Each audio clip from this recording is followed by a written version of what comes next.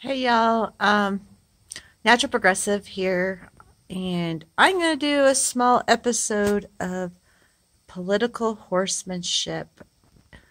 So I'm going to talk about the abused horse. I kind of like to do political horsemanship here outside in the ranch where I have the kitties cuddled up under the heater and the geese just pruning themselves and being geese, um, watching the horses munch.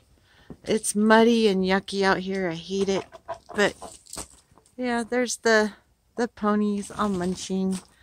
As you can see, it's kind of wintry and yucky and gray. But I want to talk about the abused horse and how that relates to politics. Or you could relate it to any abused animal. Cats, dogs, whatever. And the way I relate that to the political situation is any Bernie supporter is kind of an abused horse. We put everything we had into trying to figure out how to get Bernie elected, and we were abused. We were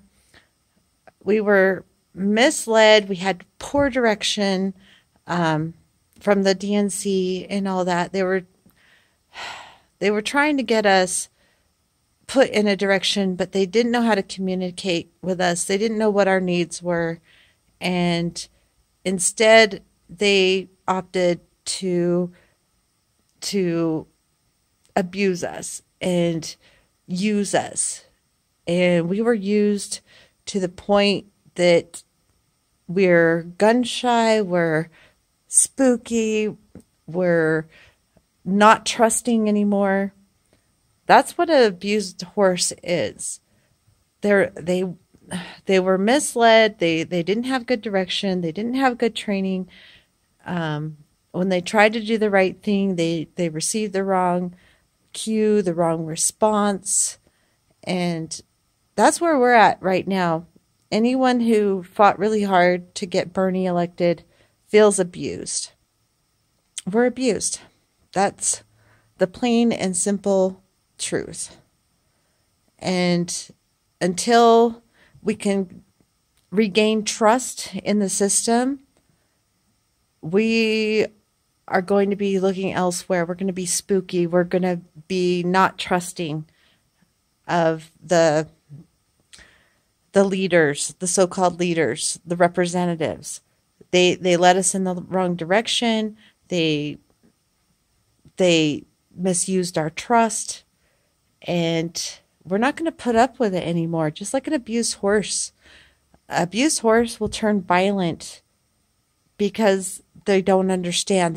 They feel like they can't win. They're in a fight or flight scenario. And that is to the point we're at right now. We're at the fight or flight. So we're definitely fleeing the Democratic Party because we don't have any trust.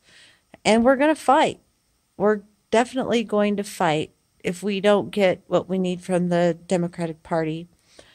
We're at a turning point. So either the Democratic Party can turn left and regain our trust, but that's going to be really hard to do. Super hard to do. So I am hoping that we can get push the people there in the DNC to go our direction and quit being abusive to us. I know it's a big if, and we're going to do everything we can to try and find a way without fighting, but we're probably going to end up fighting, and that's the way it is. That's what happens in horsemanship. If a horse can't figure out what you're asking them, they will fight, or they'll flight. But right now we're at the flight stage. You can put us into the fight stage real quick by not listening to us. So let's try to get the so-called leaders, the so-called representatives to understand where we come from. Anyway, this is another episode of Political Horsemanship from the ranch. It's a mess right now. It's muddy, yucky, disgusting, but you know, summer, spring, it's right around the corner. Days are getting longer. Hopefully there'll be leaves on those trees soon. Looks pretty damn yucky right now. And that's the way it is with the political scenario. Looks pretty yucky. But hoping for change soon. Hoping to see those leaves grow and to see the sun. That's what we need. That's what we want.